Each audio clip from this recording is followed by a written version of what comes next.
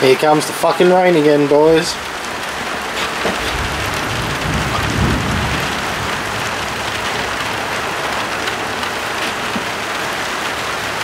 And while I'm at it, I may as well do a quick little update. Playing with the IGBT Flyback driver here, and having a bit of luck. I just nearly fried that entire breadboard by putting 20 amps through it, but hey, you get that. Remember to take your oscilloscope probe off when you want to hook up a switch mode supply like that one, because for some reason it fucking went to ground through the oscilloscope probe. Not through the probe, through the negative clip. Just turn this up a tiny bit and see what happens. Oh, we're not turned on here. I better plug in first. Alright, so that supply up there is main voltage supply for the switch. That supply there runs only the drive circuit, and I try not to zap the fucking shit out of myself.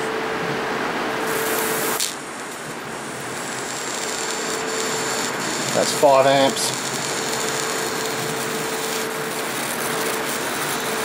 And of course that's the IGBT brick.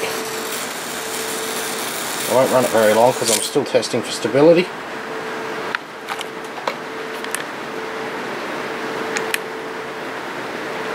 Not generating any heat in that very short run, that's good. A little bit of heat in the bloody driver, but nothing to be worried about. Oh, that whole board's hot. Oh, it's still hot from when I fried it out.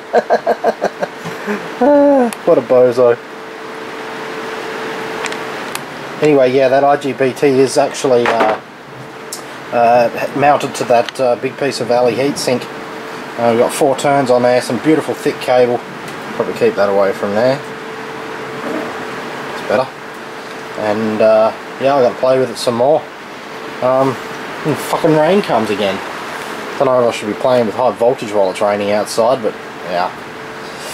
Anyway, I said to Pete Ritchie and Aussie 50 and a couple of other guys that I'd show them this circuit working. I picked up these big snubber capacitors, pulse capacitors off eBay, about $5 each. 1000 volt, 2 microfarad, and they're good for 1500 amp pulse.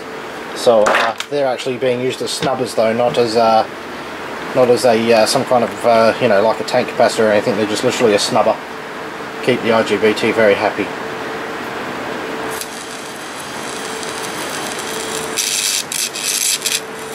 Two and a half amps, 10 amps.